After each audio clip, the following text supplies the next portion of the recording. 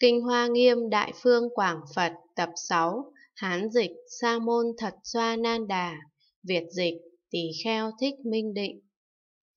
Phẩm Như Lai xuất hiện thứ 37, tiếp theo. Phật tử, Đại Bồ Tát phải làm thế nào biết được âm thanh của Như Lai ứng chánh đẳng giác? Phật tử, Đại Bồ Tát phải biết âm thanh Như Lai đến khắp tất cả vì khắp cùng vô lượng các âm thanh. Phải biết âm thanh Như Lai tùy tâm ưa thích của chúng sinh đều khiến cho hoan hỉ vì thuyết pháp thấu rõ. Phải biết âm thanh Như Lai tùy theo sự tin hiểu của chúng sinh đều khiến cho hoan hỉ vì tâm được mát mẻ.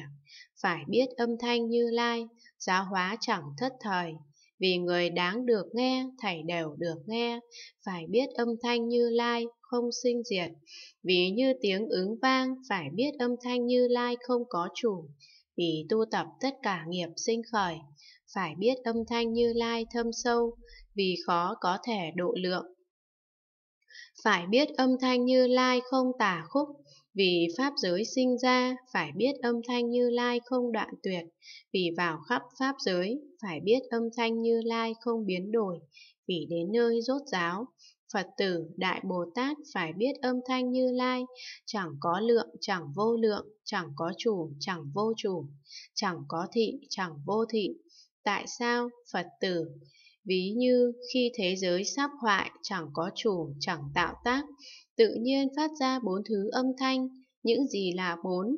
Một là các vị nên biết sơ thiền an lạc, lìa các dục ác, vượt khỏi dục giới. Chúng sinh nghe rồi tự nhiên đắc được thành tựu sơ thiền, xả thân dục giới, sinh về cõi Phạm Thiên. Thứ hai, các vị nên biết nhị thiền an lạc, không giác không quán, vượt qua cõi Phạm Thiên. Chúng sinh nghe rồi tự nhiên được thành tựu nhị thiền, xả thân Phạm Thiên, sinh về cõi trời Quang Âm.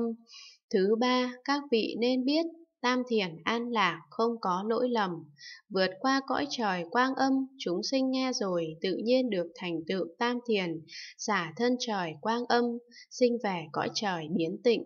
4 là các vị nên biết tứ thiền tịch tịnh, vượt qua cõi trời Biến Tịnh.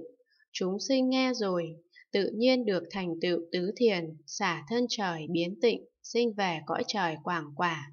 Đó là 4. Phật tử, các âm thanh đó không có chủ, không tạo tác, do từ sức các nghiệp lành của chúng sinh mà sinh ra.